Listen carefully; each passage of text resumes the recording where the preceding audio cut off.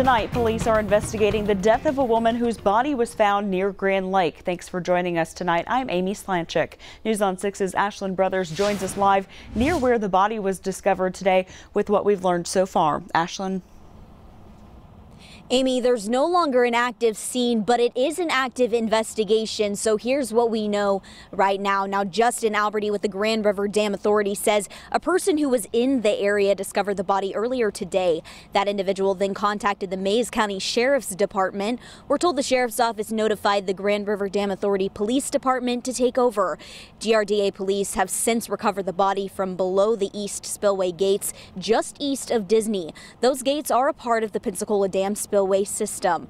Police say the body is being transported to the Oklahoma Medical Examiner's office, and we don't know the cause of death, and a name isn't being given at this time. But if you know anything about the discovery of the woman's body here earlier today, you are asked to call GRDA police. Live in Mays County, Ashlyn Brothers, Oklahoma's Own News on 6.